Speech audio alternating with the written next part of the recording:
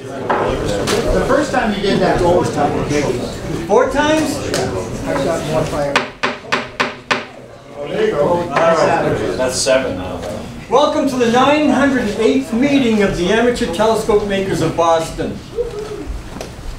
And tonight's refreshments are being served by Chef Eileen. And Tom McDonough's got it next month, so we're good to go. We're in good hands this next couple of months. There'll be no food poisoning.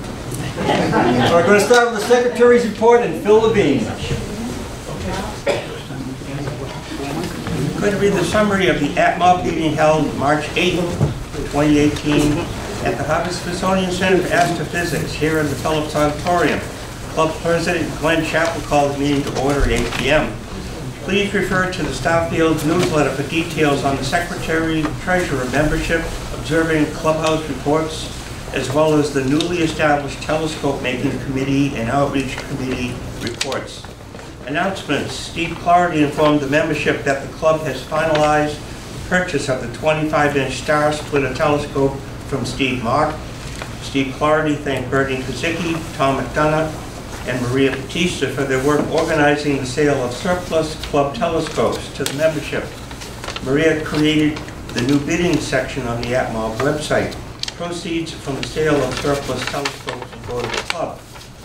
April 21 is Astronomy Day at MIT Haystack in Westford. ATMoB volunteers are needed. Old business, none. New business, none. Glenn Chappell introduced the guest speaker for the evening, Andrew Cheel, a graduate student in physics at Harvard University. The title of Andrew's talk, Imaging a Black Hole with the Event Horizon Telescope. Andrew presented an outline, a historical timeline of important discoveries leading to our current concept of black hole phenomenon. Black holes, though comparatively small in size, are thought to be very important in the structure, evolution, and formation of galaxies.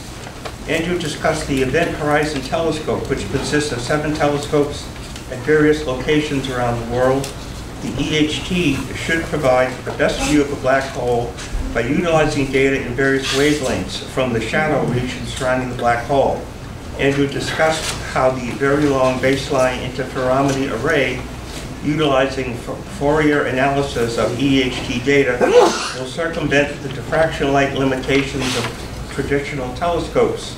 Glenn Chappell adjourned the meeting at 9:45 p.m.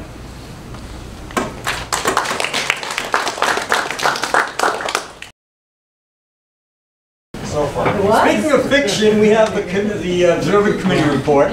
What I did, by the way, because we have 2... You got fired. No, we're going to look for somebody to officially do this. I kept this kind of short this time. I don't have all the slides because we have other committees to report, so things will appear in the newsletter. The only thing I know is a noteworthy event is that Jupiter will be coming into opposition next month. And you mentioned something about that occultation of that asteroid, but it looks kind of iffy, right? Yeah, that's Monday night. I sent it out to the announce list. If you, weather looks really iffy, and if it doesn't, everybody over Mario's house, we're going to do it there. It's clear. Bring the equipment. That's right. Did anybody want to announce anything as far as relative to observing? Anything you've been looking at lately, or anything that's coming up for observing? Yes. Just the Lyrid meteors are coming up on the 22nd, I think, and they're supposed to be favorable because, you know, the moon won't be around. Yeah, I'm going to, and you can stop me short if I said this before, but it was kind of funny. My grandmother passed away somewhere around 1983, I think it was. And I went outside not long afterwards. And I remember, I do this sometimes if somebody kind of special passes. I'll just, you know, look up at the sky and I have my own thoughts. And I saw a meteor zip by. And it looked like it was from the area of Lyra. I didn't think much about it. And then within a few minutes, another one. And then I just looked, and I probably saw 5 in about a half hour. I didn't know there was a meteor shower in Lyra. And that was the Lyra meteor shower. And then in Guy Ottewell's book, a few years later, they mentioned there was an unusually high period of activity for that particular shower. And I know the Romans always believed meteor showers announced the death of somebody special. So I even told my aunts and uncles, and they kind of felt good about that. Anybody else? Thank you, John. Also, today is Yuri's night. What? Yuri's night. Today is the day, it's the anniversary of when Yuri Gagarin first circled the Earth, the first human in orbit. Wow. I'm celebrating with wild orgies, John. Isn't That's that right. My house later. No Mario. Let's get on. Steve isn't here for the clubhouse report, so John's going to let us know what's going on. I'll just holler from back here. Okay, there were 3 work parties in March, 2 planned, and then the March 17th snowstorm. Well, we enjoyed the 3 19-inch market basket pizzas that kept us going. We went right back out after that and got all the pads and everything clear. There were a total of 60 members volunteered for those 3 events. That's a nice hefty number, and that's the only way we can keep the clubhouse moving. The next work party will be April 28th. We'll continue some of the stuff we finished. We made more space in the far barn, so there's a possibility we'll be getting a little bit better equipment for mowing and for snow plowing. If we do, there'll be room for it to park. A lot of work on the roll-off roof observatory there on the left of the picture. John Marr has, with the help of Dave Broughton and many others, has this winch system set up so that no longer will ice clog the steel wheels, so that at 2 a.m. in the morning, a lone person or 2 people might not be able to pull with the handles that are provided now. With this winch, it'll break the ice. So we don't have to worry about that anymore. So this April 28th work party, we switched from the winter menu of Bailey Hill spaghetti sauce and fried chicken and garlic bread. And we go back to burgers and dogs from the grill. See you there. Hey, thank you.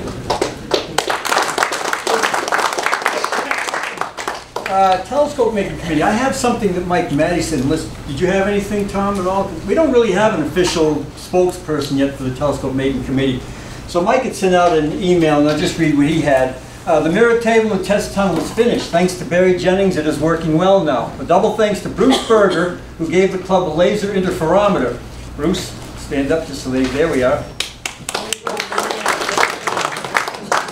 It didn't have a power supply, so I took it home 3 weeks ago and sent an email to Mellis Roy, I guess that's the name, asking about a power supply. The answer that came back was we don't make those power supplies anymore. Then he indicated that the center post on the back of the laser is negative. I sent this info to Bruce. Bruce came back with, I have a power supply that will work, just need to rewire it. Now we have a working laser and an interferometer for the clubhouse. All we need to do is set up and test it. So that's what's going on with the mirror making right now. And again, we do appreciate the work those folks are doing in that group. Glenn, I was going to add, go back to that slide. That middle picture, you're looking at the most patient teenager in yeah. She did some recalculations.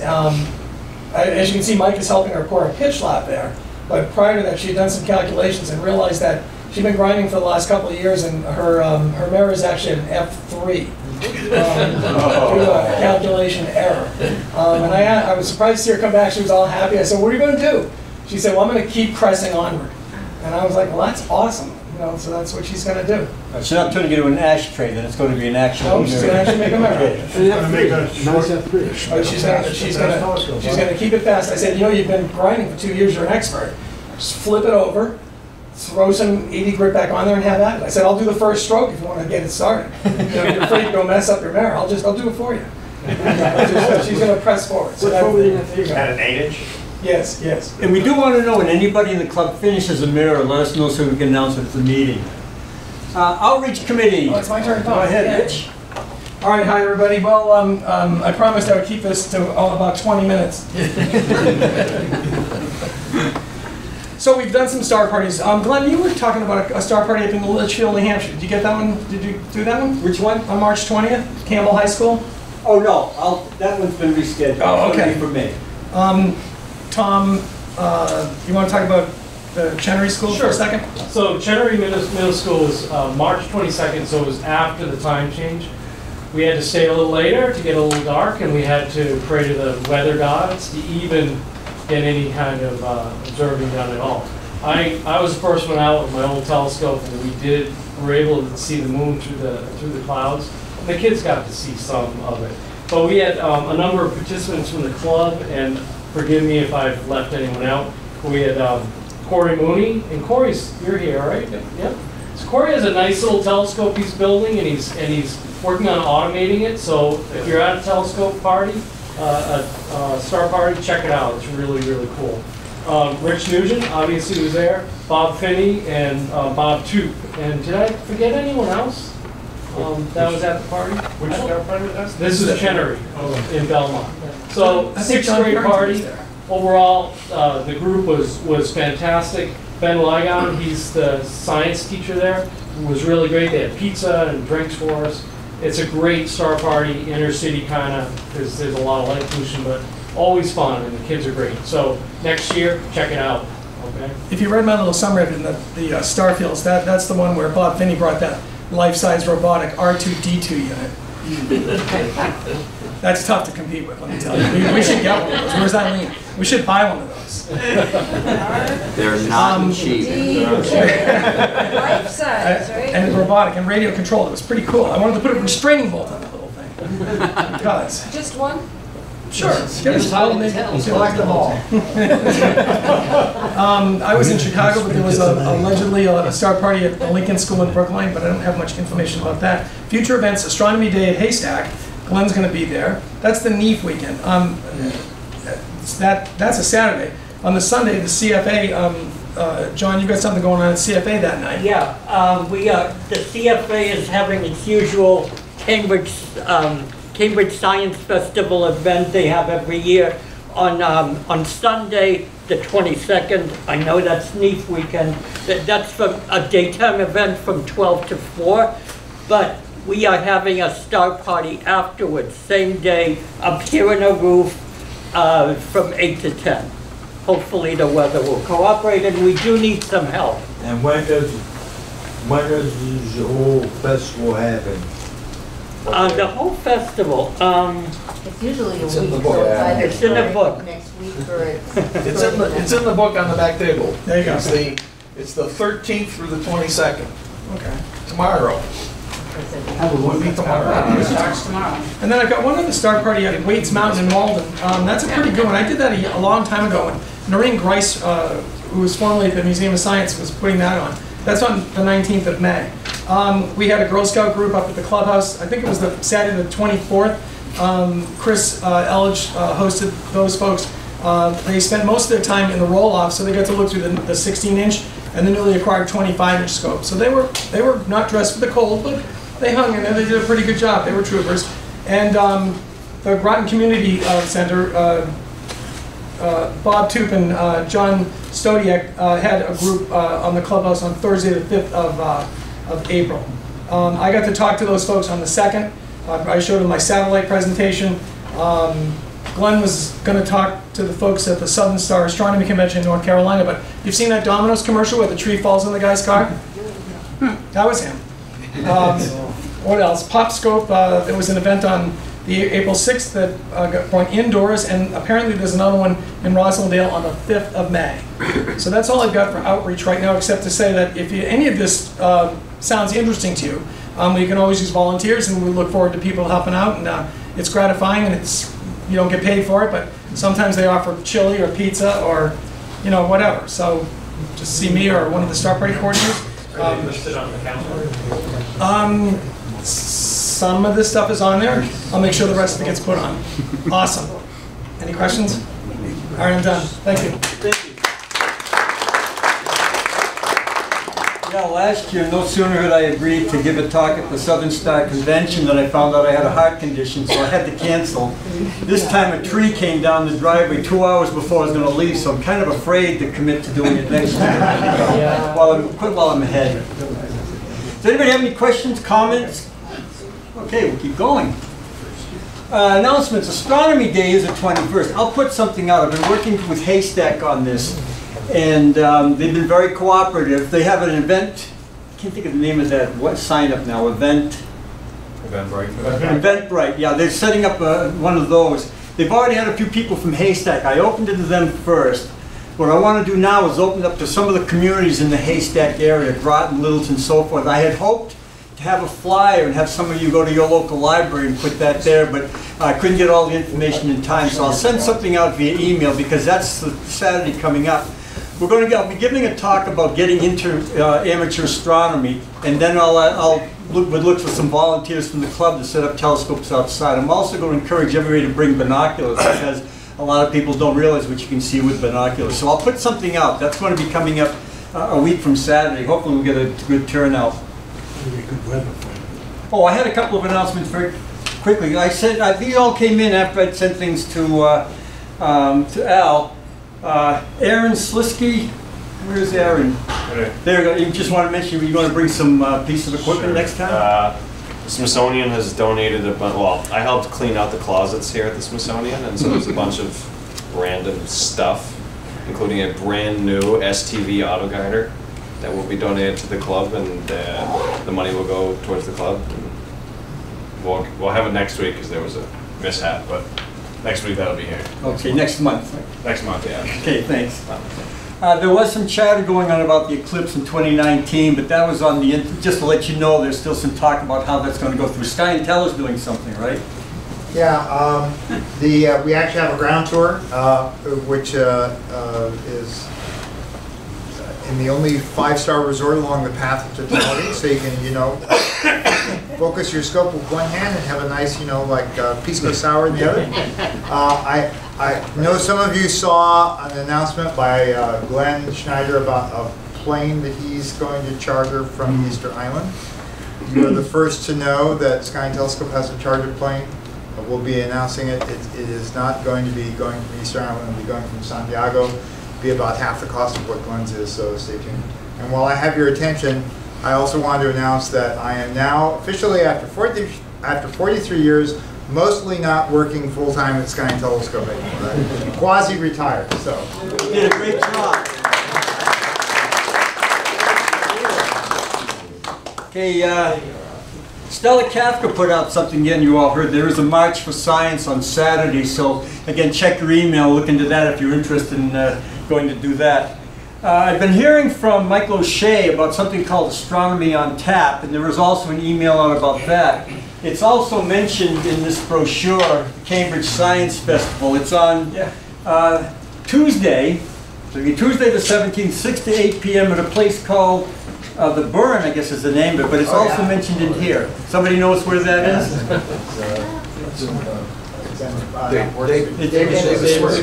It's one of those things where when you first go in, you see single stars, and you leave, they're all double stars, so it's kind of a nice event for you. Food is good though. They have good food there. And by the way, again, I don't want to drag out the meeting, we're doing pretty well, but this is something I think, and I'll kick myself for this, but I've been focused so much on that thing at Haystack, I didn't think about this. We should get into this next year maybe, so we'll be looking for that. If we even had some type of a talk here about getting, the one I'm doing at Haystack is getting interested or getting into backyard astronomy, that'd be a great presentation. And we'd also just set up things at different malls and so forth, but that's for next year. Acadian Night Sky Festival, I just was announced that that's going to be September 5th to 9th. And that's about it. Anybody have anything else to add here? Yes? Yeah, I'd like to announce we have, I think it's our 5th annual Maine Astronomy Retreat and Symposium up in Washington, Maine. Which Kelly's working with too. Something that Kelly Beatty and I have been putting on, and we've been doing astronomy up there for, I don't know, Kelly's probably on what, 12 years or something like that. And the skies are really dark. It is a star party like no other. You have a private cabin, free home-cooked meals a day. It's the only star party that I know of that lobster is part of the entry fee, lobster dinner. So we'll have a booth at Nice. I'll be there. The dates are August 11th through 17th. Thank you very much.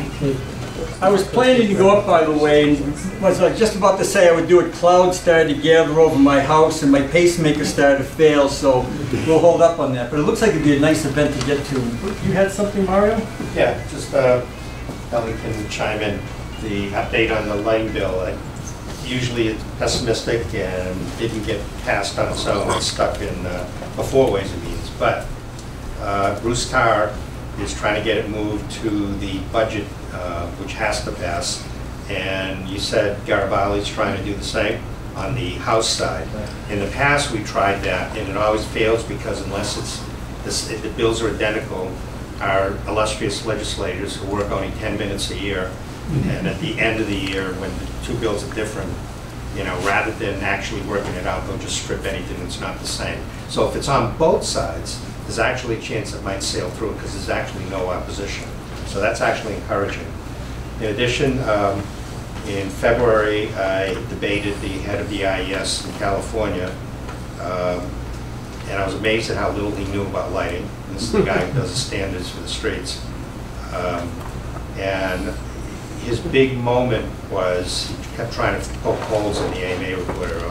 His big moment was, are you going to, 4,000K allows you to see better down the street than 3,000K, by a couple of feet in the study. And are you going to take, the AMA going to take responsibility, he said this in a loud voice in the audience, for all the deaths that will occur because of lack of vision. So I looked at him, and after the moderator berated him for that stupid comment, I looked at him and said, I don't know, will the IES take responsibility for all the deaths that occurred at 2,200 that you pushed for the last 30 years? He just looked. But the good news that came, because of that, I got invited to the IES and spoke at their roads committee. And there was 60 members of the committee, there was a few online. What amazed me is how few of the committee members knew anything about the report. Okay, they were relying on the leadership to tell them what to do, and the leadership is being paid off by it's pretty clear, by the lighting companies. Most of them had never been exposed to the data, had no idea until it was presented. And at the end of the meeting, they all said, actually, that's not a bad idea. So the good thing that came out of it is they set up a subcommittee, and they're going to, and the really good thing is Ronald Gibbons from Virginia Tech, who's one of the few really good lighting engineer researchers. He's always been promoting 3,000K, except for, he said, for a couple of select applications. Knowing he's on the subcommittee, there's actually a chance the IES may completely change their stance, but we'll have to wait a couple of months. It was kind of funny because I said, we're still fighting about 3,000, 4,000, and I showed all the cities that went 3,000 or lower, and Toronto was the last one. Their RFD specifically stated they want to be AMA compliant. So I just looked at this Mr. Leibel, who's the head of the committee, and said, notice they said AMA compliant and they don't care about the IS. Give it up already.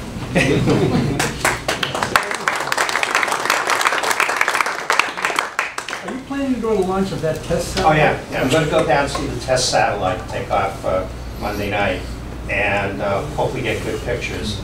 We should get George Ricker come give us a talk in the fall, since he designed the satellite. He's right here at MIT, and he already said he would. So once it's up and running, we'll have some pictures of the launch, and he can talk about the satellite. Great, thank you. It's launching from Vandenberg. No, well, take an arrow. Okay. I got a VIP pass. Pins update. We've been talking about having an ATMoB pin. There'll be more about that. I want to keep the business meeting going as much as I can. Bruce and Eileen have been on that, and we will keep you posted as we find out more. Meredith Ruman, that was a young BU student that came in a couple of months ago, was at one of our meetings, interviewed some of us, and went to the clubhouse. And her report, her article is finally out, and I did forward what she sent me online, so just look for an email. And she did a very nice job of covering the clubhouse, taking pictures at the meeting and so forth, so you might want to check that out. Does anybody have any new business to discuss? Right now, our guest speaker. And while they're getting set up, I'll read the bio.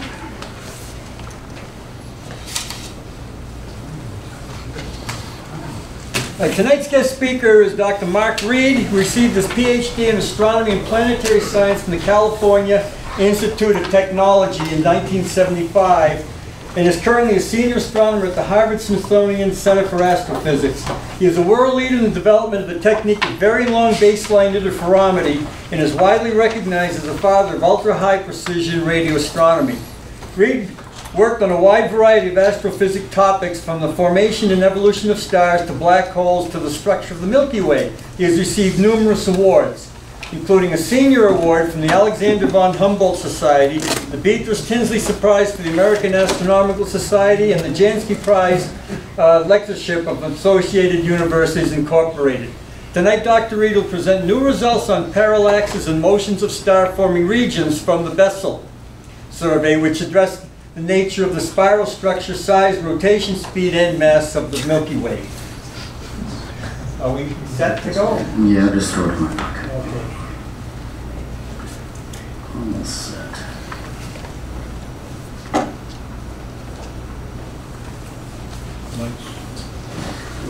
Okay, Dr. Reid. See if we can get it.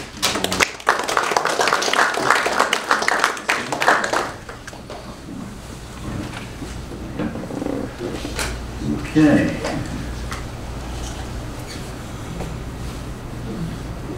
Voila. There we go. Okay, well, very happy to be here.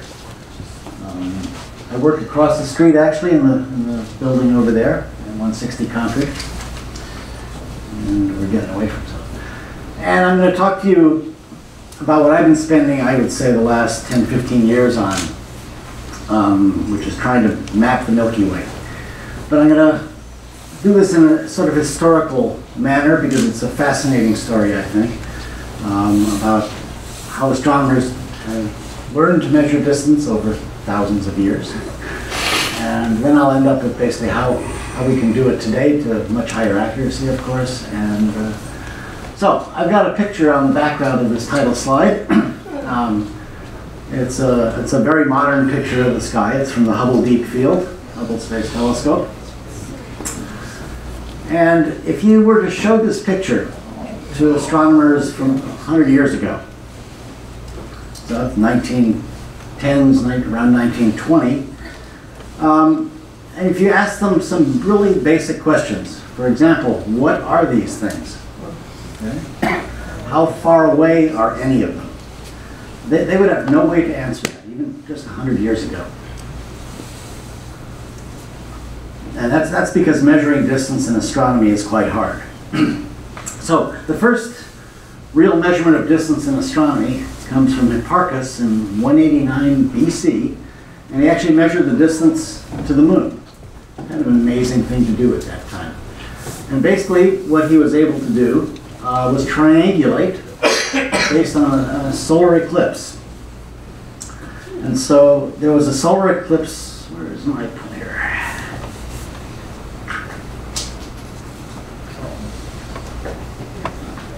So a total eclipse of the sun that was seen in the Mediterranean, and it was a total eclipse in Hellespont in modern-day Turkey, but it was only an 80% eclipse in Alexandria in Egypt. And using only that information, he was able to measure the distance to the moon. And so basically, he probably drew a diagram, something like this, maybe in the sand. So here you have the Earth on the left, H for Hellespont, A for Alexandria. The moon gets in the exact right configuration with the total eclipse of the sun. So the ray path from Hellespont through the limb of the moon hits the limb of the sun on both sides. Of course, in Alexandria, being an 80% eclipse, it doesn't quite make it. You see the green lines missing the sun a little bit. So you get 80% coverage. And so you basically have a triangle from the limb of the moon, M here, up to Hellespont, down to Alexandria and back.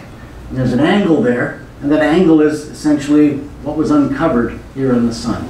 20% of the sun is a ½ degree across, a 1/10 of 1 degree.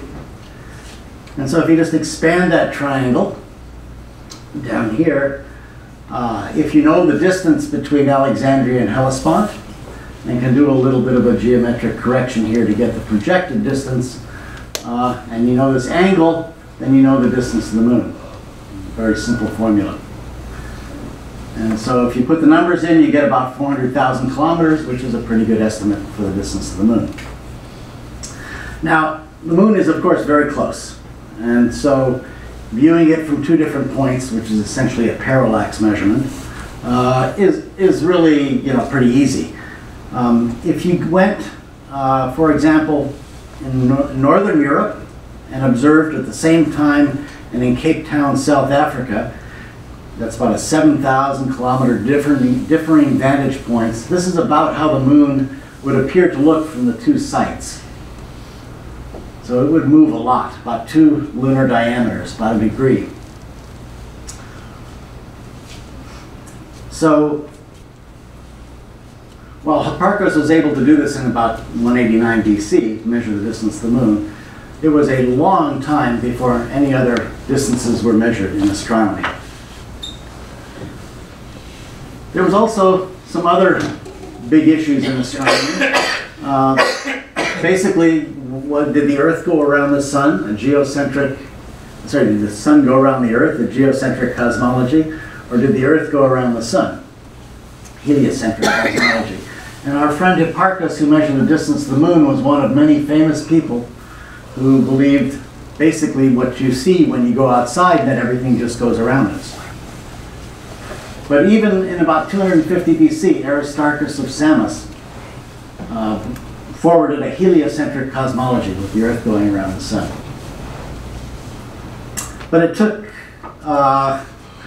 nearly 2,000 years for this to be adopted. And why was that? Basically, you needed a very good test. What's a clear test of the differences in the cosmologies? And the clear test would be measuring a trigonometric parallax to a star. So if the Sun is over here, and if the Earth goes around the Sun once a year, if you view a nearby star against background stars that are much further away, you will see it apparently change in position because you have a different vantage point.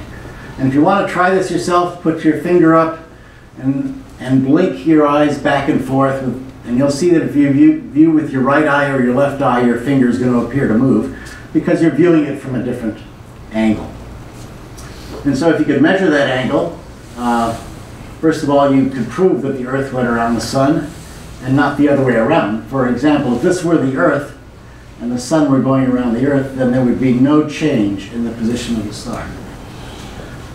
So by making one measurement, measuring the parallax of one star, you have the opportunity to answer two of the biggest scientific questions of all time. The first question is, how far away are the stars, which back then was how big is the universe, basically. And you could decide between a heliocentric and a geocentric cosmology. One measurement. Of course, it's a hard measurement to do. I'll give you some numbers here. This angle P for the nearest stars at a distance of 1 parsec is 1 arcsecond. If you go to the center of the Milky Way, for example, try to measure the parallax of the black hole at the center of the Milky Way, it's about 10,000 parsecs away roughly. And so the parallax, that angle, the shift over 1 year is 1/10 of 1,000th of an arcsecond, 0.1 milliarcseconds. And if you wanted to actually measure the parallax to other galaxies, even nearby galaxies like Andromeda, which are at about a megaparsec distance, you have to measure 1 micro-arcsecond. Very, very small angle. Yeah? So the telescope for astronomy wasn't really invented until about 1600, but right. These proofs were done before then. How were they done without a telescope measuring such minuscule amount? None of these have been done. No, they weren't done. The first stellar parallax, which I'll get to shortly, was 1838. Oh, okay. All right. Okay, yeah. You need a telescope for it. Okay. The moon you could do. All right. Thank you. Okay. Okay, so since you can answer these two fundamental questions of science with one measurement, it really, every scientist for 1,000 years tried to do it, basically. And there's a great book. I don't know if Alan Hirschfeld is here. He's going to talk to you at some point, I guess, in the future. Next month. So it's a book by Alan Hirschfeld called Parallax, The Race to Measure the Cosmos. And I have a lot of material in here from that book. It's a fantastic book. If you like science books and astronomy books, I encourage you to go get it. It's out of print, but you can go on Amazon or Barnes & Noble online, and you can get it for a copy for a few bucks. I bought about 7, I think. People come over to my house, and I say, this is a great book, and they start reading it, and it vanishes. Okay, so the story of measuring parallax. Let's start with Robert Hooke. Okay, and this is in the late 1600s. And Robert Hooke was kind of an amazing guy, lived in London. He was the curator of experiments for the Royal Society when the Royal Society started. And so he was a sort of a jack of all trades in science. He was a biologist. He basically invented the microscope and first use of it. He was well known in physics for Hooke's law, for how springs work. He was an astronomer, which I'll get to. He was the surveyor of London, and he was the first president of the Royal Society. So he tried to measure parallax. And he recognized immediately that a big problem would be atmospheric refraction. So if you're looking at a sunset or a sunrise, and when the sun either just gone down or just coming up, let's take a sunset here. So the sun is going down. It's already set. The light from the sun comes through the Earth's atmosphere, gets bent, and it gets bent by about 1/2 degree, about the size of the sun. So when it's just sitting just below the horizon, where it just appears to be just on the horizon, it's actually below the horizon. So it's a really big effect, half a degree. So if you're trying to measure positions of stars, and we now know you have to measure arcseconds, and you have a 1/2 degree problem, that's severe. And he recognized this was a big problem. And so what he did is he built a telescope, I think it was in his mother's house in London, and he put a hole in the roof and made a vertical telescope in London that would go all the way from the roof down to the basement. That's going to be Mario's next project. And he looked at a star, Gamma Draconis, that goes dead overhead in London. And basically he hung some plumb bobs to get a vertical, and then he would tilt his telescope until he got the star exactly centered and measure it against the plumb bob. And he did this in July of 1669, and then he did it again a few months later. And we don't really have any records of his results. He probably detected a difference, but we don't really know. He had many problems with this. Apparently the house was moving a little bit and the telescope had problems. And at this point he was not in good health, and he sort of quit the project.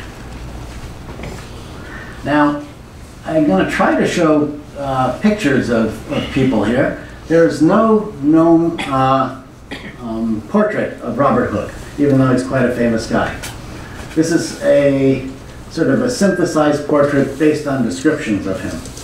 And it's an interesting thing because there are portraits of all the presidents of the Royal Society, but apparently they moved offices a bit after Robert Hooke was not the president anymore. And during that move, presumably there was a portrait, and presumably it was lost, and it was probably because of this man, Isaac Newton, who was the second president of the Royal Society. And these two did not get along at all. They fought each other. Isaac Newton was quite upset because Hooke claimed to have discovered the inverse square law of gravity, and many other things. So it's an interesting thing that professional jealousies went way back. Okay, let's move on to James Bradley. So in about 1750, nearly 100 years after Hooke, he tried to reproduce Hooke's observations, built a vertical telescope to look at Gamma Draconis. And this is probably what he was looking to see. This would be the parallax effect. So this is the shift in declination, and these are in 10, 20 arcsecond units on this plot. And here's about a year going across in the 1700s. So he was expecting a shape like this. As the Earth goes around the sun, you view this from a different vantage point. You see the source appear to move essentially down and then up over the year in a nice sinusoidal fashion. Here's what he saw. This is his real data. Now, by the way, he didn't know what the amplitude of that red line was. Okay? That amplitude was the parallax, and that would tell you the distance, and he didn't know the distance. So this is what he saw. Beautiful sinusoidal data. He's got very nice data, sort of arcsecond accuracy. The problem was it shifted by about 3 months. from where it should be. Because he knew where the Earth was going around the sun. And he really didn't understand what was happening here at the beginning. He thought maybe there's something wrong with this telescope. So he built a new telescope, tried it again, got the same result. So he tried a different star, did it again, got about the same result. And the story goes that, you know, after years of trying to understand this data, he was sailing, and he was looking at the little telltale flag on the top of a mast, and he noticed that every time the sailboat tacked, the flag would move. And he thought about it a bit, and he said, well, if the wind can affect, the motion of the boat can affect the apparent position of the wind, maybe the motion of the Earth can affect the apparent direction which light comes to us from. And that's called aberration of light. So he correctly discovered that effect. He never had a chance of measuring the parallax of Gamma Draconis. He put an upper limit of about 1/2 of an arcsecond for that parallax angle, which meant it was more than about 2 parsecs away, or 6 light years. The true parallax we now know for this star is 2/100ths of an arcsecond. And that's shown in this dashed line, but you know, there's no way you can see it. And if you think you see it, I think it's an optical illusion, because your eye gets guided by this other line here.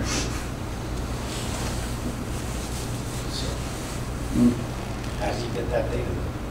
Oh, yeah. Well, this is aberration of light. So what it is that when the Earth is moving sideways with respect to the source, the way to think about it is aberration is, let's say, the analogy is if you're trying to catch rain in a can, okay, and if the rain is coming straight down and you hold the can straight up, you'll catch the most. But now if you start moving at a substantial speed, you sort of have to tip the can because the rain's going to be coming in at an angle because you're moving. And this is because the Earth is moving. It's a 20 arcsecond effect. Light is bent by 20 arcseconds. You have to tilt your telescope by 20 arcseconds to get it all to come in. Pretty good for 1700s. Yeah. Okay, let's move on. This is, I think, probably the most fascinating part of the parallax story. It's Joseph Fraunhofer in the 1800s, and this is just an amazing story of chance and talent. He was one of 11 children in a very poor family, and the family, his father made glass for windows, and at one point his mother fell down the stairs and died, and a year later his father died, so all 11 children were orphaned. This is in the Munich area, Germany. And so all the kids were sent, you know, to various places. He was apprenticed to a mirror maker because he knew a little bit about working with glass.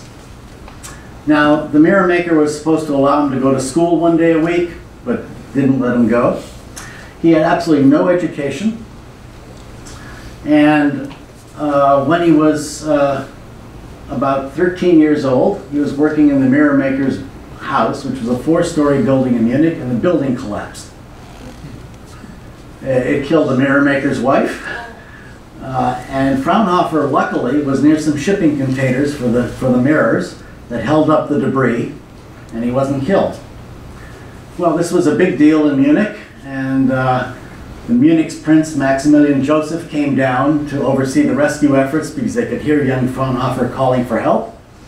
And after a few hours, they managed to dig him out. And at this point, the prince took an interest in him. At some point, he gave him some books so he could educate himself, and finally gave him some money to buy himself out of the contract, the indentured servitude, with the mirror maker. Fraunhofer started a business at that point printing business cards. That failed, luckily for astronomy. And then he went and worked with a lens maker, a really accomplished lens maker in the Munich area. And he learned the business very well, and he ultimately became the best optician in the world, made the best telescopes in the world. And in fact, here's a picture of one I found on eBay a couple years ago.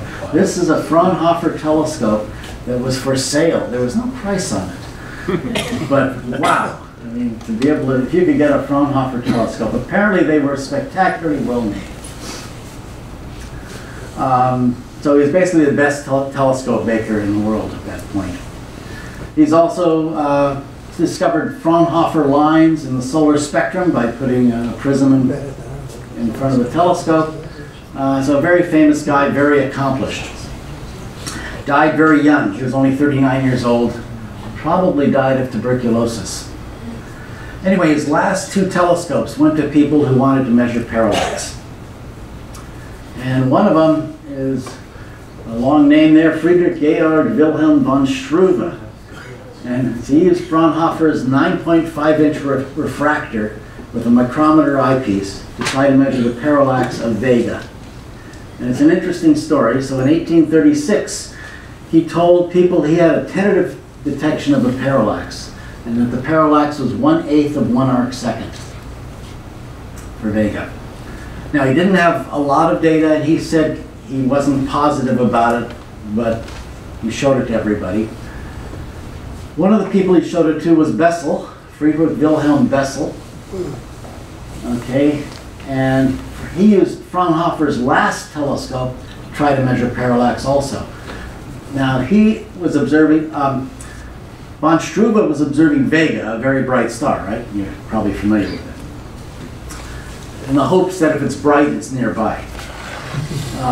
BeSSeL used a different approach. He wanted to observe a fairly weak star. It's actually a double star system called 61 Cygni. They're both K-type stars, about 5th magnitude, with about a 30 arcsecond separation. And he chose these because these had, this star, this double star, had a very high proper motion, about 5 arcseconds per year. It was called Piazzi's flying star. And he figured if it's moving quickly across the sky, it's probably because it's close. That was a good bet. Okay, so he observed 61 Cygni against two background stars, star A down here, about a 10th magnitude star, and another star over here. So these are separated by 0.13 degrees and 0.2 degrees, a fifth of a degree. He measured essentially the lengths of those arrows as a function of time over the year. Now, he knew that Struve was onto this and that he was going to have a good result within about a year also. And he'd been wanting to do this for many years. So he spent about every clear night for a year measuring the parallax effect. And here's his data. So what's plotted here is the angular offset vertically as a function of time over 1 year. 1837.5 to about 1838.5 over here. The scale is small now. Each little tick mark is 1/10 of 1 arcsecond. And so here's all his data for the angular separation between star A and 61 Cygni as a function of time over a year. And here's the same type of data for star B. It's different because of the different orientations of these two stars. Well, I have fitted his data to see how good it was. And the parallax you get from the star A measurement is 0.37 arcseconds with an uncertainty of about 10%. And for star B, you get about 1/4 of an arcsecond, 0.26, with about the same uncertainty. Now, he essentially averaged those two results together and got this parallax, 0.31 arcseconds, and the correct value, the modern day very accurate value, good to a milliarcsecond here, is 0.287. So you can see he did a good job on this. Now, I can't imagine how you can analyze that data, all that data, without a computer. There are a lot of calculations that go into doing a least square fit on that volume of data. So he, must have been months of calculations, and you got to get it right. When was Gauss? Because Gauss invented these squares. Gauss is about the same time. I think it's similar, yeah. Yeah, Gauss's method, is well known for least squares. You could probably fit in many other ways, but I think he must have done a true least squares fit, because averaging those two results gives you that. Wow. So he did it right. Okay, so this convinced people that someone finally, after 2,000 years, had measured a distance to a star.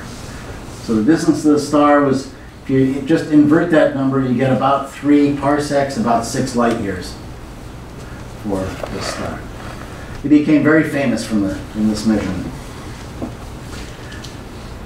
Let's go back just to finish this story about Friedrich von Struve. This is his data. All this data is published in the monthly notices of the Royal Astronomical Society. And so it's great. You can get it and you can try to fit it. So I tried fitting von Struve's data. He, by the way, after that extra year of data, it looks a little noisy there, but if you average it, you get a real detection.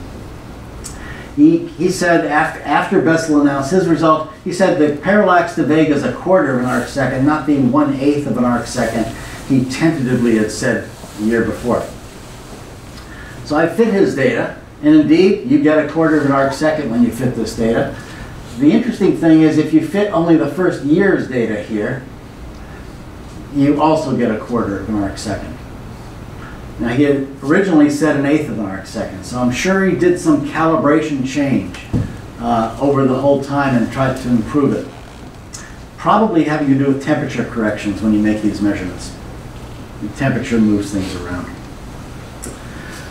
I think in part because he changed from 1/8 to a quarter of an arcsecond, that didn't give a lot of confidence to his original result, which would have had the highest priority as being the first result.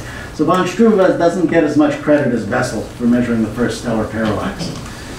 Ironically, the distance, the parallax of Vega is 1/8 of 1 arcsecond, and not a quarter of an arcsecond. So he had it right at the beginning.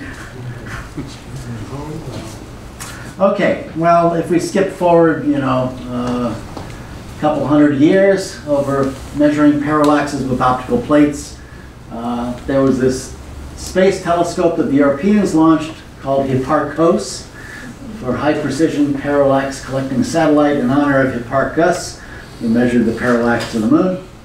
And it measured parallaxes for about 100,000 stars.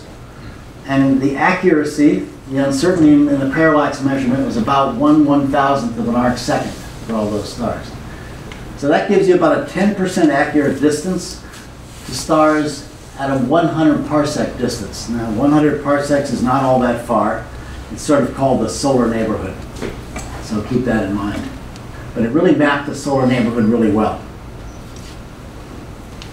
Okay. Gaia, if you've heard, is the successor to Hipparcus. It's a telescope in space launched a few years ago. Its aim is to measure 1 billion, there's a 9 there, 1 billion stellar parallaxes with much higher accuracy, about 20 micro-arcseconds, about 50 times higher accuracy. It will be a truly astounding mission when it completes. And in fact, they're going to have their second data release, which will have some real parallaxes in a week or so. Okay, but I'm not here to talk about Gaia. I'm here to talk about what we can do and have done recently with radio astronomy. And so you've had a talk apparently about the Event Horizon Telescope last month. Is that it? Okay, that's the same technique here. It's called very long baseline interferometry. It was developed in the late 60s. And basically you take radio telescopes, pictured here, spread across the United States. This is called the Very Long Baseline Array. It's 10 telescopes dedicated to this technique. And the really good thing about this is that you can combine the signals you receive from all 10 telescopes, and you can synthesize a telescope that has the same angular resolution as a radio telescope essentially the size of the Earth. So you get a lot of angular resolution. The other good thing about radio waves, especially if you want to try to map the Milky Way, is you can see right through all the dust in the Milky Way. Basically, optically, you can only see, roughly a quarter of the way to the center of the Milky Way. the light beyond that from stars is just totally absorbed by all the dust in the Milky Way. Okay, let me give you some numbers here, what you can do. So, for example, the human eye has about 40 arcsecond angular resolution. The Hubble Space Telescope can do about 0.0551 of an arcsecond, and this array can get down to about 1 milli-arcsecond imaging. You can get resolved spots of 1 milli-arcsecond with this. And that just tells you, how well you could, for example, separate two bright spots. If they're a milli-arcsecond apart, you could separate them. You could tell they were two spots. But you can actually measure positions much better than that resolution. And basically, we've been able to achieve that accuracy, measuring position differences between background quasars and some target we're looking at in the Milky Way. That's 10 micro-arcseconds, 0.00001 arcseconds. Okay, well with that you can do a lot. So let me just show you a bit about what parallax data looks like that we use, because I'm going to show you some examples. So this is all hypothetical on this slide. Let's look at the left slide. This is the sky. So we have north, upward, and east to the left. I've got negative signs there. As the Earth goes around the sun, the parallax effect would make a nearby object appear to move in an ellipse with a 1-year period. Of course, we're moving with respect to objects in the Milky Way, and they're moving. And so you have essentially a proper motion for the object. And so that it'll drift, in this case, downward like that over time. And what you do is you add those two effects together, and this is what you're going to see. These little curlicue motions like that. Each curlicue happens over 1 year. Okay, so that's what we're trying to measure. I prefer to look at it in a different way. I look at the angular offset vertically on this middle plot here as a function of time. I've given 2 years here, and separate it into the right ascension component and the declination component of the motion. And so let's just look at the right ascension component, the solid red line here. It should go like that versus time. The drifting upward here is the proper motion in right ascension, and the sinusoidal effect is the parallax effect. You can take out the proper motion very easily, especially if you sample carefully. And so you take this slope out, and you'd be left with data that looks like this, and this is what I like to look at. So in this example, if we measured a data point up here, let's say in March of 2008, came back 6 months later in September and put a couple points down here, and go back to March of 2009, essentially the difference of these offsets is twice the parallax. Okay, so I'm going to show you some real data now for this. So first let's look at the Pleiades. The Pleiades is kind of interesting. I mean, it's just beautiful to look at, easy to pick up in the sky. And being a cluster, it's very important for astrophysics for determining brightnesses, absolute brightnesses of stars and ages of these are young stars, luminosities, things like that. Everything was pretty well, people thought it was pretty well known that the Pleiades was between 131 and 135 parsecs. And then Hipparcus, the satellite that measured all these parallaxes with milli-arcsecond accuracy, threw a monkey wrench into this whole thing. And they came up with a distance of 120 parsecs with an uncertainty of about 1.5. So you can see that's a huge difference. This sparked an immense controversy that was going on for more than a decade. Many astrophysicists were saying if the Hipparcus result is right, all of stellar astrophysics is wrong. We don't know how stars work, basically. And the Hipparcus people were saying, look, this satellite works beautifully. It measures parallaxes with 1 milli-arcsecond accuracy. Parallax is really straightforward. We can't be wrong. Okay, so a lot of people tried to do something about this. People tried to use the Hubble Space Telescope, use the fine guidance sensor to actually measure a parallax. And they measured 3 stars And they got numbers of about 135 parsecs with about a 3 parsec uncertainty. That certainly supported this number and didn't support that number up there. In the meantime, we started observing several young, about 10 young stars in the Pleiades that have radio emission, so we can observe them. And here's what we got. Here, for example, is one star's motion, parallax effect in right ascension and declination over here. The scale is from 0, 1 tick mark is 5/1000ths of an arc second. The data points are shown there, and there are error bars on them, but you can't see them. They're too small to be seen.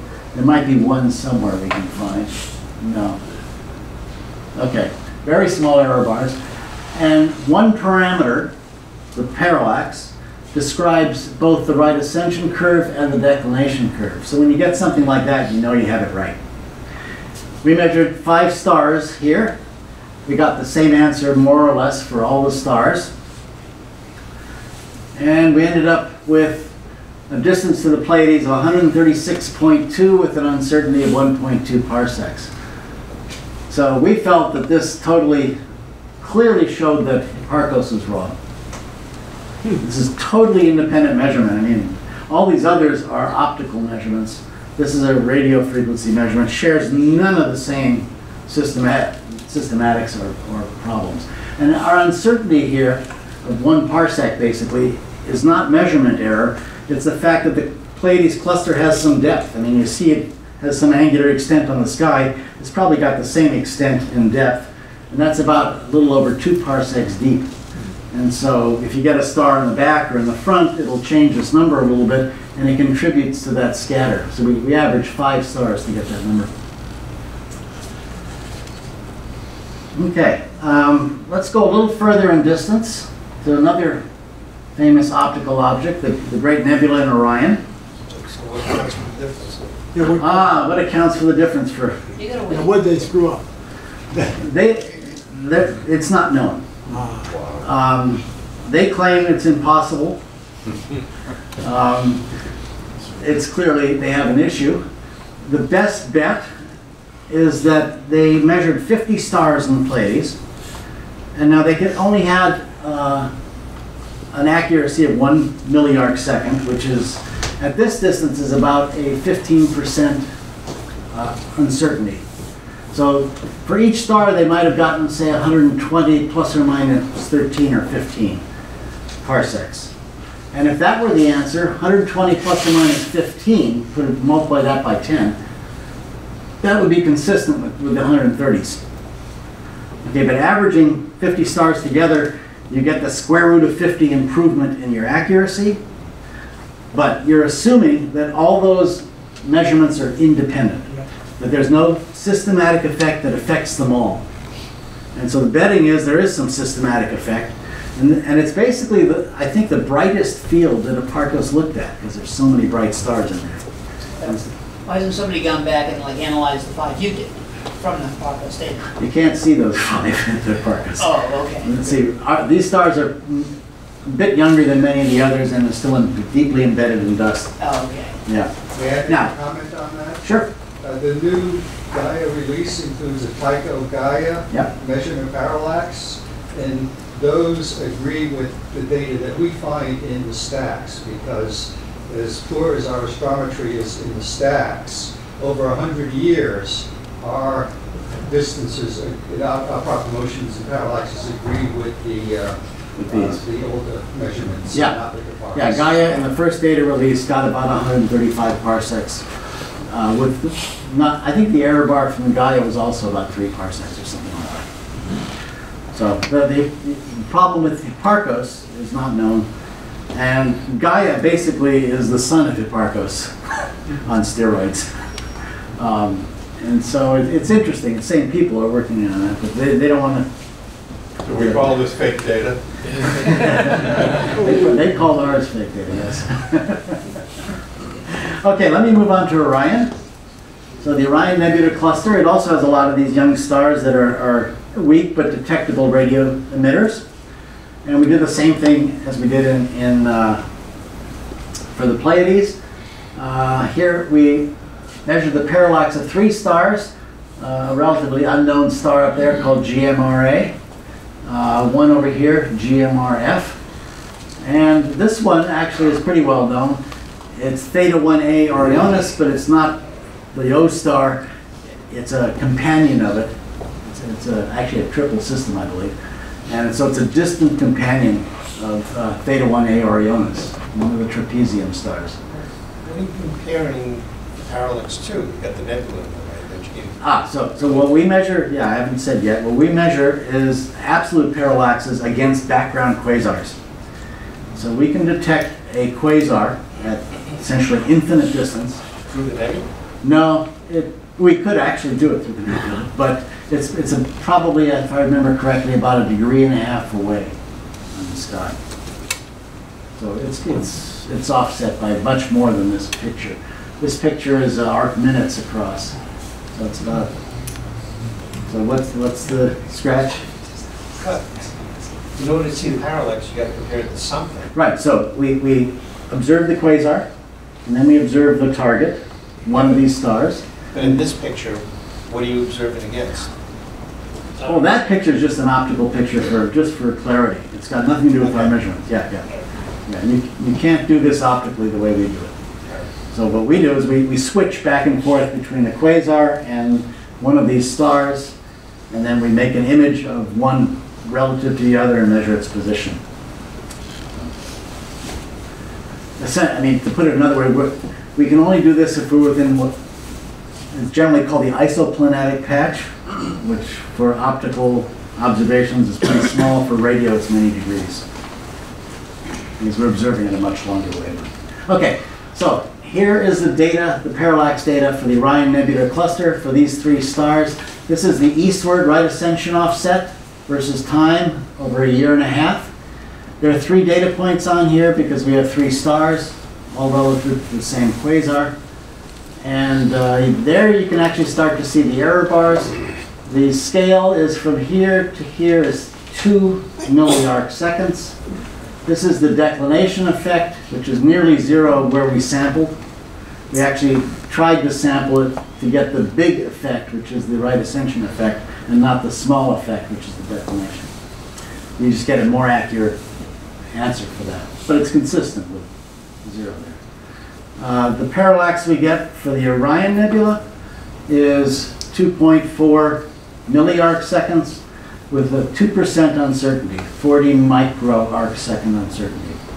So that tells us that the Orion Nebula is 414 parsecs away, plus or minus 7 parsecs, 2%. So now you know how far away the Pleiades are and how far away the Orion Nebula are. 2 of the nicest things to look at in the sky. Okay, so let's go on to the Milky Way now. This is a great picture from Easter Island of the Milky Way by Wally Pasolka. And everybody, I'm sure, who's in this room has seen the Milky Way at some dark site, I hope. It's spectacular. And what you see is, a bright band of stars across the skies, a lot of dust absorption in there. And the question is, what does the Milky Way really look like? I mean, we're living inside of it. It's a disk-like system, and it's very hard for us to know what that looks like. The analogy I like to give is if you have a pizza, and let's say you're a little piece of pepperoni lying in the middle of the pizza, what would your view look like? Would you know what the pizza was? You would see something like this. Okay, so we can make guesses of what the Milky Way looks like. And here are 2 other galaxies that share properties that we think the Milky Way has. So this galaxy has got 2 spiral arms and a big bar across it. This galaxy has more spiral arms, a little more irregular structure, and not much of a bar in here. And we think if you were to merge these 2 pictures in some way and mash them up together, you'd be pretty close to something like what the Milky Way looks like. But we really don't know, because we're living inside of it and you can't see very far in the Milky Way. And measuring distances on the scale of the Milky Way is very hard. So for example, I mentioned Hipparcus, which could do 10% accuracy at 100 parsecs distance. If this were the Milky Way and if the sun were at that yellow dot, that's the 10% error circle for Hipparcus. Obviously, you can't do galactic structure with that accuracy. Here's what Gaia hopes to be able to do. They hope to be able to get to 20 micro-arcsecond parallaxes, maybe even a little better. And this would give them a 10% error circle about like that. And now you can start to do galactic structure. Of course, Hipparcus can't look through the plane very far. They'll have to look above and below the plane because of dust extinction in the Milky Way. This is what we've actually been able to do. We've been able to make measurements as good as 5 micro-arcseconds, more typically 20 micro-arcsecond parallaxes. So this is roughly our 10% error circle, if this were the Milky Way. And so what we do is we find a star-forming region source, like that bright spot there, where in this galaxy, where some young star, massive star is formed, ionize the material around it, it glows in the blue, and those blue things trace out the spiral arms, very clearly. And what we do is we measure the distance to one of those, and then we measure distances to lots of them, and hope to make a map of the Milky Way. Okay, so what are our targets here? No longer are we looking at the fairly weak signals you can get from a fairly young star which has magnetic activity on its surface for a few million years. We're going much further away. We need much brighter targets. And the targets we use are astronomical masers. Okay, and maser is like a laser, like this laser here. Laser stands for light amplification by stimulated emission of radiation. It's an acronym. Just take the L off in laser and you got a maser. And the M stands for microwave. That's centimeter wavelength radio. And how a maser works and how this thing works that I'm holding here is you've got to excite some atom or molecule to some higher state than it should be in normally. You send a photon in, a little bit of light in, and you will trigger it, or it's called stimulated emission. You'll trigger the atom to go down in energy level and make a new photon that is an exact copy of the input photon. So you got 2 photons that are exact copies. And now if you did this again, you'd end up with 4 photons, and then 8 and 16, and very rapidly you can get a very bright source with this cascade. And that's how this works. Now this laser pointer here, you'd like a long path length through it to get a lot of amplification, to get a lot of photons. What they do in this thing is they put a mirror on each end, and the light bounces back and forth a lot of times before a little bit of it comes out a hole. Okay, in astrophysics, you can't do that.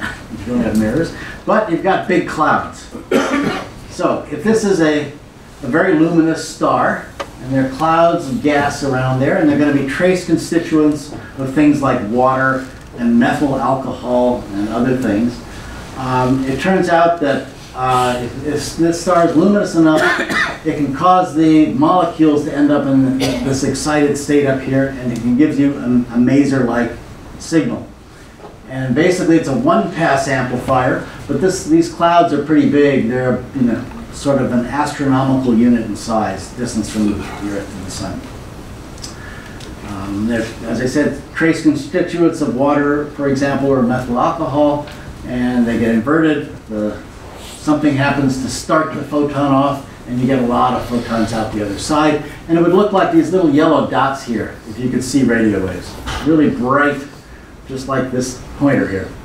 Very bright point sources of light. They're great astrometric targets. And they're all around these very massive young stars. So we use these as a proxy for the star. Let me just show you a couple more measurements.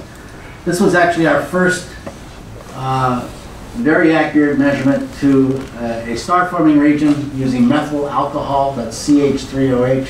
It's the alcohol you don't want to drink. And here are the 3 plots. This is what it did over 1 year, went like that, relative to a background quasar. If we correct for proper motions and stuff, we get the plot on the right. And the solid line is the eastward motion versus time over 1 year, which is the parallax effect. And in this one, we also got the declination effect, too. The scale is pretty small here now. From here, major tick marks from here to here is now 1/2 of 1/1000th of an arc second. Okay? And so that's this, you know, from here to here is twice the parallax. The parallax is about 0.5 milliarc seconds. The actual value is 0.512 with 10 micro-arc seconds uncertainty, about 2% uncertainty. So this thing is at 2,000 or 1,950 parsecs with an uncertainty of 40 parsecs. This was actually an interesting source because other measurements in astronomy had put it twice as far away, at 4 kiloparsecs. Okay, once we did this, we realized, well, we can actually measure parallaxes with this number all across the Milky Way. And so we started a big project. We sent a proposal into the National Radio Astronomy Observatory, which runs that 10-element, very long baseline array that I showed you a picture of. And we said, boy, there are masers all over the Milky Way, let's measure them all. Okay, and so here are methyl alcohol masers. And on these lines here are a very early model of the spiral arms in the Milky Way based on pulsar data. So every dot there is a region of massive star formation. Big stars are forming in there right now. And but the location of each dot is not very good because we had to use very indirect methods to locate them. And you can see, you can't see spiral arms in that data. These are water masers. They go a little further out in the galaxy than the methyl alcohol masers. Very similar. I don't have the ones on this side of the plot because that's only visible from the southern hemisphere. So there wasn't a good survey of them in the southern hemisphere that I found for this. Okay, so we proposed to the National Observatory to spend 5,000 hours on their telescope over 5 years. And the survey is called the BeSSeL Survey, or the Bar and Spiral Structure Legacy Survey, honoring Friedrich Wilhelm Bessel, who measured the first stellar parallax. And we've been at this for about 5 years now, so we've actually finished the observations that we proposed to do. We've published 100 parallaxes to star forming regions. 100 more are just about going to be published in the next few months. And we've got a few more that are much more distant that we're working on. Let me just show you 2 very distant ones, just to brag about the accuracy. So this is water masers in a giant molecular cloud right near the galactic center of the Milky Way. It's called Sagittarius B2, that's its name. Let's just look at this curve here. This is the right ascension offset versus time from parallax. And we have 4 points here, and 5 up here, and 3 down here. And the scale's gotten even tinier now. From here to here is a half of a milliarc second. This is about a tenth of a milliarc second. And so the parallax of this object is 90 micro-arc seconds with an uncertainty of 7 micro-arc seconds. So that translates to about 11 kiloparsec. Whoops, I went on to W4. I knew that was too far. 129 micro-arc seconds for Sag B2. That's a distance of about 7.8 kiloparsecs with about 10% uncertainty. That's actually a pretty good measurement of the distance to the galactic center, how far we are from the center of the Milky Way. But with 10% uncertainty, it's not really competitive anymore, as I'll mention in a few minutes. This is one of the most distant ones we had measured up until about a year ago. It's got a great name, W49. And then water masers again, and you can see the signature here is very clearly measured. And now from here to here is only 1/10 of a milliarc second. And so this is the 90 micro-arc second parallax. Okay, so we've measured lots of them, about 170 on this plot. So this is a map or plan view of the Milky Way. This is the center of the Milky Way there, at 0, 0. The sun is up here. If you can see that spot, a little red thing with a circle around it. The scale is big. The distance between here and here is actually 8.3 thousand parsecs, 8 kiloparsecs.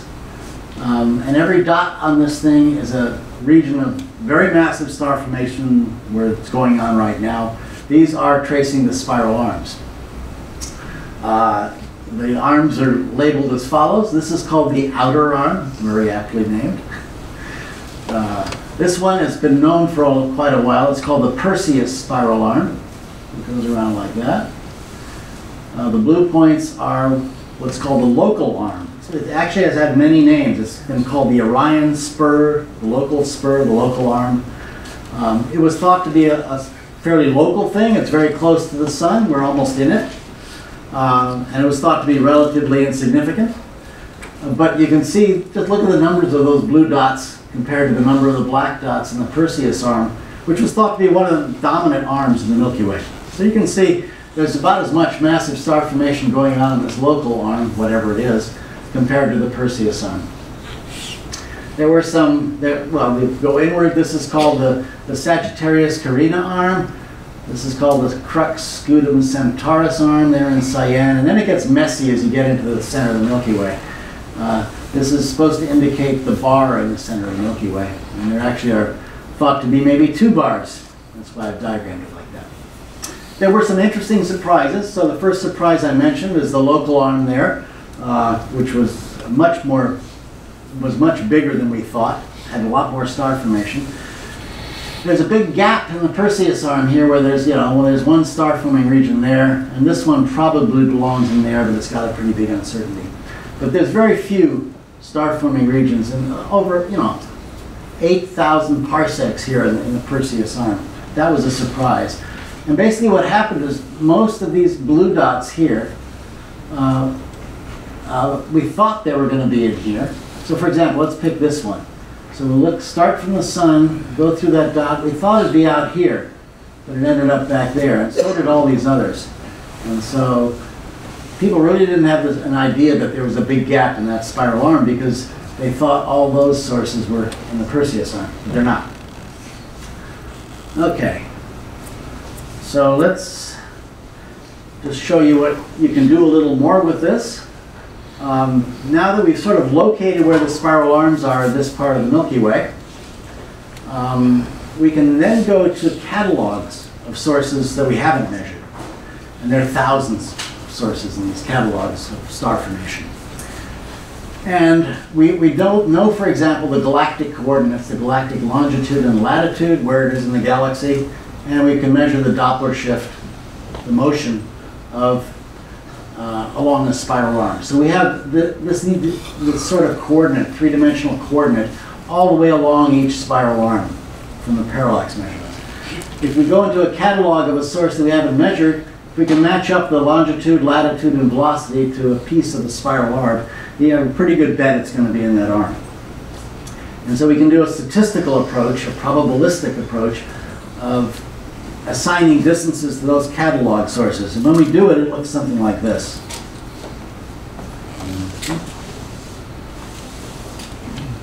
So now you see a lot more sources.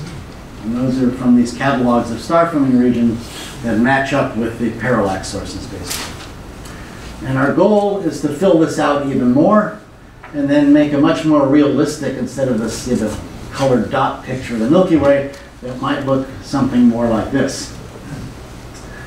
And we've ended up there with an artist's conception of the Milky Way. We want to guide this artist's conception to make it totally realistic.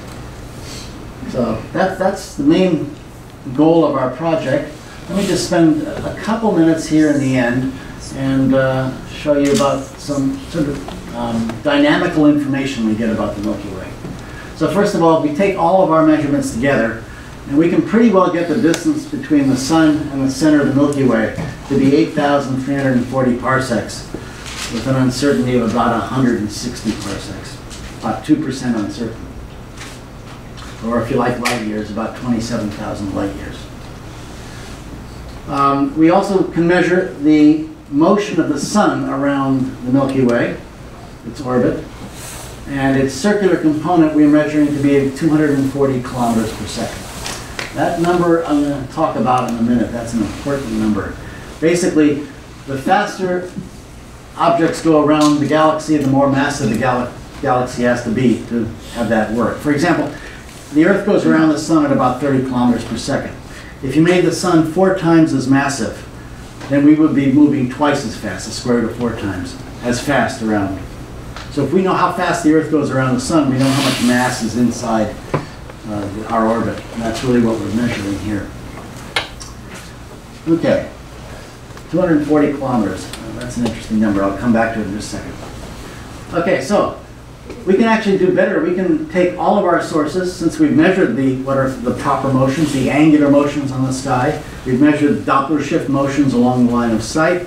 We know the distances to them, and we know their coordinates. So we know all 3 dimensions of spatial information and 3 dimensions of velocity information. And so we can do a lot with that. So, for example, here's just a schematic. Let's say here's the sun, here's the galactic center, and here is some massive star-forming region where we've measured the parallax and proper motion. So we know its distance d. We've also measured the 3-dimensional velocity vector, which I'm showing here in blue. But that's in a heliocentric reference frame. It's reference to where we are observing here on the Earth around the sun. And we know the sun is moving at about 240 kilometers per second. And it's got a little extra component. It's not moving in a perfectly circular orbit. So it's got this 20 kilometer per second, what is called peculiar motion, non-circular.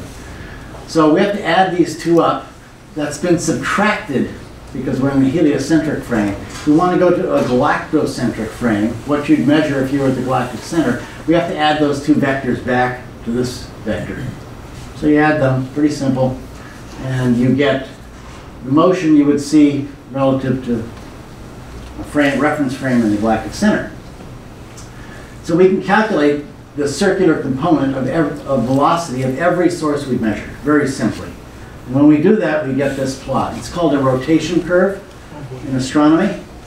And basically what I'm plotting here is rotation speed, 0 up to, here's 250 kilometers per second. And here's distance from the galactic center, 0, 5,000 parsecs, 10,000, 15,000 parsecs.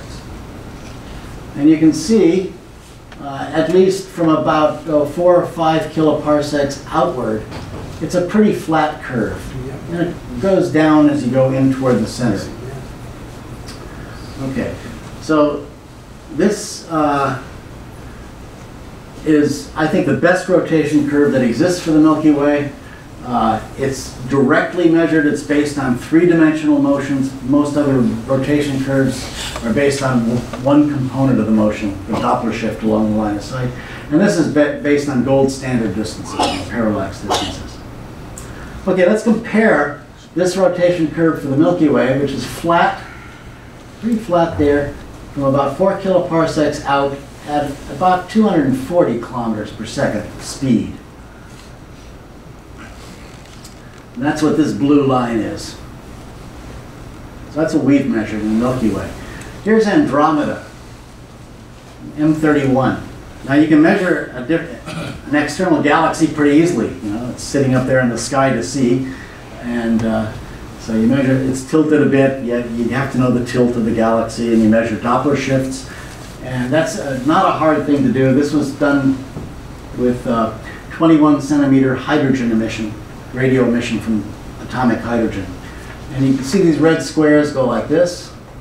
And, you know, qualitatively, it's pretty close in rotation speed. It's pretty flat at about 240 or so kilometers per second, matching the Milky Way pretty well. This green point is a different measurement. I don't want to have to, it's an independent measurement we've made. I don't have time to go into that. If you want, you can ask me about it. But this is what the International Astronomical Union had suggested we use, 220 kilometers per second. You can see that's clearly wrong.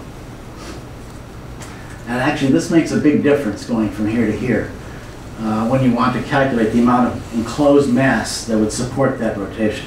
Do you imply Milky Way is as massive as Yeah. Andromeda? Yeah. That's not it. Yes. Yes, in fact, that's what I'm going to end on here. So here's the Andromeda galaxy, M31. This is what people sort of thought the Milky Way looked like. You know, an artist's conception, smaller, the little sister of the Andromeda galaxy. But given their rotation curves are very similar, I think that's the better picture. Yay, we're number 1. We're more like, you know, fraternal twins than big sis, little sis. think what I'm going to say here, yes. Okay, well, when we first published these results, actually we only had 18 objects when we first did this. And, but it's held up now with 200. It was at an American Astronomical Society meeting. That was in Long Beach, I think. And it got a lot of press coverage. Now, usually when you give a press release for some result in astronomy, it may end up on the 40th page of some local newspaper, a little thing, you know. This one caught on because it was kind of simple and understandable. And it made, you know, every big newspaper and finally the New York Times. And following that, it made the Colbert Report. I'm going to play you a clip here if I can get the volume up here. I could answer questions if you want. We've had a few. One of these days I'll get this one. Oh, the lights. Hi. Yeah, that's it. Your slide. Try to. Hey, all right. Wow. Is it technology? Right. Should I field them? Let me start back there and work this way. Okay. Is there any interest or are there any plans to do a long-base telescope in the southern hemisphere? Absolutely, yeah. Yeah, the question is, are we planning to do this in the southern hemisphere to fill out that map? And yes. I'm now going twice a year to Tasmania, which is a great place to visit. And they have an array of telescopes. You need a lot of time and a lot of telescopes to do this, thousands of hours. And so they have an array that's run out of the University of Tasmania that has a telescope in Tasmania, just south of Melbourne, one in Western Australia in a town called Yarragardi, one in Northern Australia in a town called Katherine, south of Darwin, and one in Ceduna, which is sort of west of Adelaide. So it spans all of the continent there.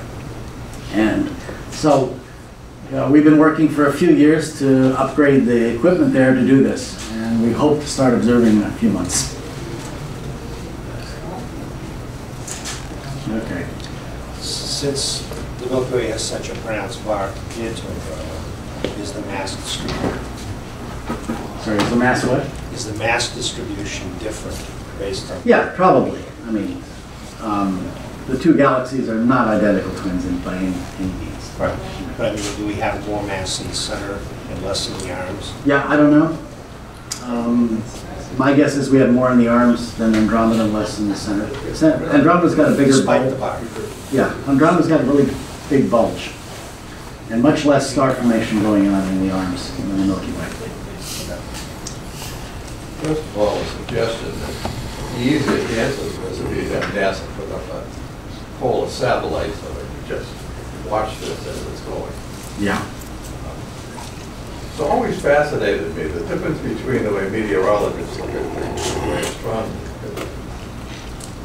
Shouldn't be as much different as it is, because basically what meteorologists are doing is taking the multi-body gravitational problem and saying it isn't a gravitational problem at all.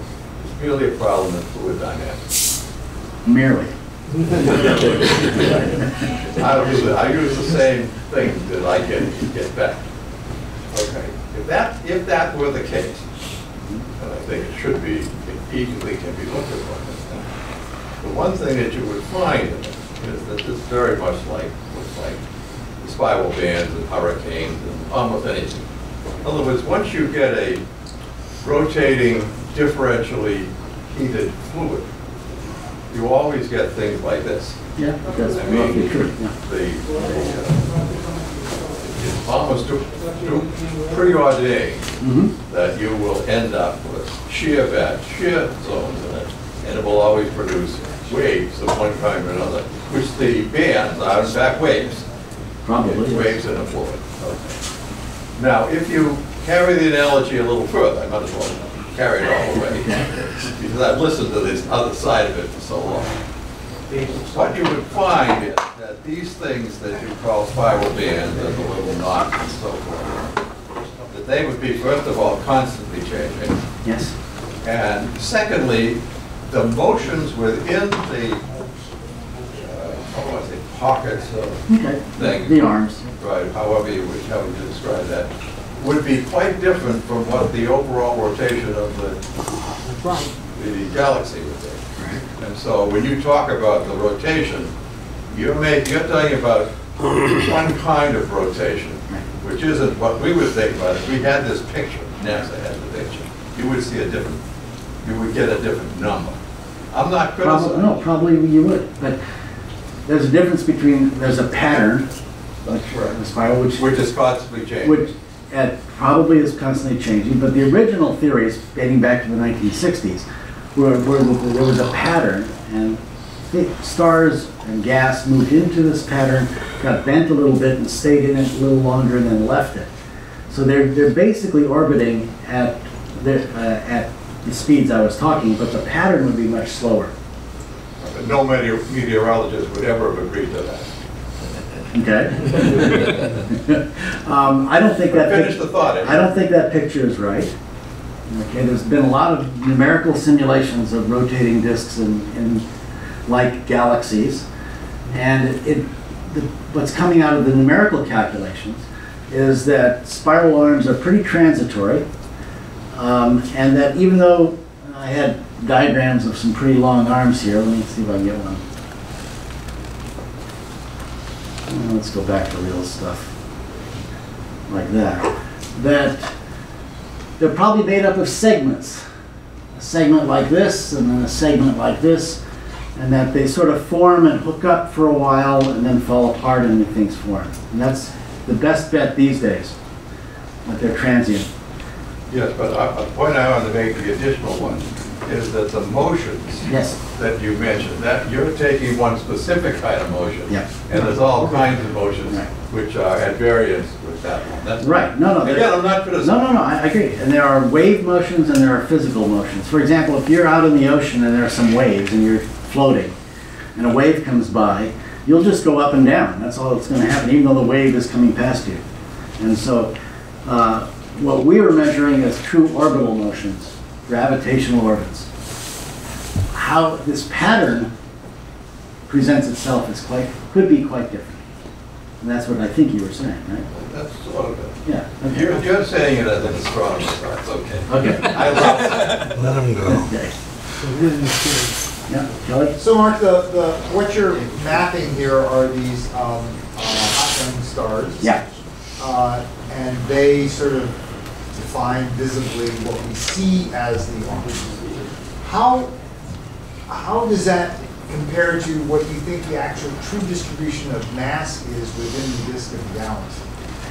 Yeah, spiral arms are probably, in terms of density contrast from mostly stars, very insignificant changes, 5%, 3%. So if you were to add up all the stars and measure a density across here, this would just be the very peaks of the thing, and everything else would be, the peaks wouldn't be up very high, a few percent higher than the background. Well, they're more luminous because there's a lot of blue stars there. Yeah, the young stars. Young, and they die fast. That's right. These stars live only 5 million years or 10 million years. And basically we think the stars form in spiral arms because of hydromagnetic shocks that compress the gas to cause the stars to form. As the waves pass through. As the waves pass through. Linen shoe density.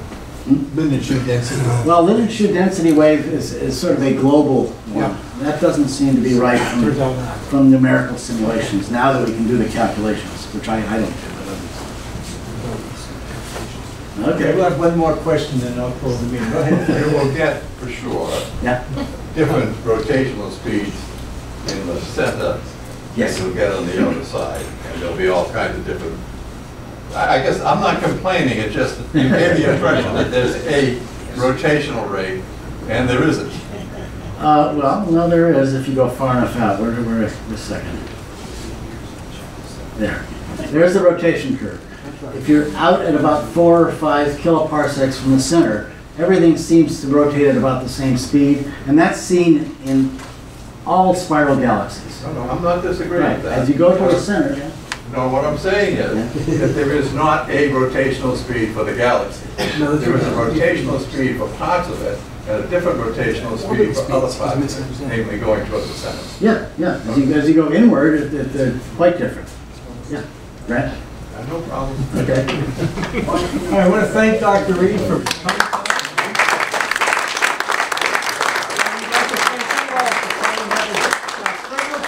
Counterpoint at the next month's meeting. Our meeting is now adjourned. Have a safe trip back.